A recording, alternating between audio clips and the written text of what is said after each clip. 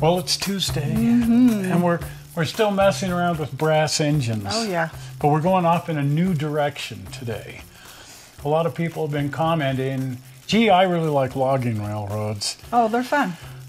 And I've always loved logging railroads, too. Oh, I know, especially Roaring Camp. I love that one. Isn't that great? That's a great one. You know, this is trivia. We're a little off subject, but I'm putting a link up here to the Roaring Camp.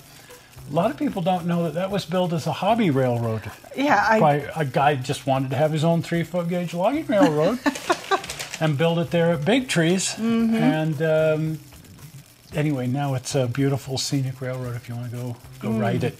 But they have shays and the usual logging stuff. Logging stuff is just so unique, right? Because it's got to climb impossible grades. Big Trees there at Roaring Camp climbs an 8% grade at one point. Oh, I know. It's like they back up the grade. It's kind of fun. They sort of have to, or it skids wheels and stuff, but, right. but also the track plan allows for that. Anyway, we want to go through a bunch of logging equipment because I've been buying HO logging equipment even though I've never had a logging railroad. But you know me, if it's out there and it's brass, and I just buy it. And I kind of thought it would be fun to have a logging operation, but I've never even come close to having a logging operation. A lot of logging operations are standard gauge as opposed to narrow gauge. This is a standard gauge Class A Climax by Northwest Shortline. And as you can see from the diminutive box, it can't be a very big engine. It's got to be tiny. It's got to be tiny, and in fact it is. It's a Climax, and so Climaxes come in the weirdest bunches of different configurations, but this is a vertical boiler Climax. Now I've also got the fireman who's throwing a piece of wood. Oddly enough, logging railroads seem to like to burn wood. Right, I wonder why. I can't imagine. The fuel is just laying all over the place, and then here's the log load, and then that goes back in there, and then this guy can be in there. But there it is, this little vertical boiler Climax, one of the most primitive early engines I'll say. that anybody ever dreamt up. And I don't know that you could say a Climax is exactly a logging railroad, but it's a geared locomotive, and it sort of depends on the Climax too. They come in different flavors.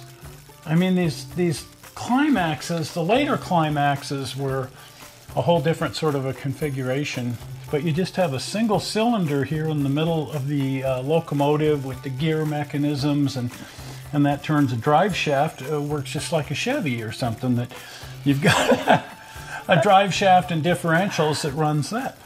And then a vertical boiler. Anyway, there it is. It's a neat little engine. As you can see, it's painted and weathered and and all good to go.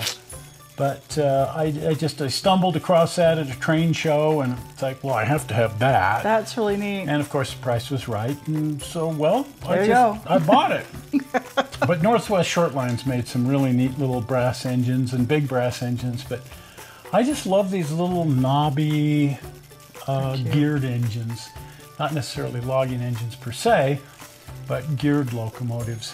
Lots of power for a little thing. Lots of power. They're slow as erosion, but very, very powerful.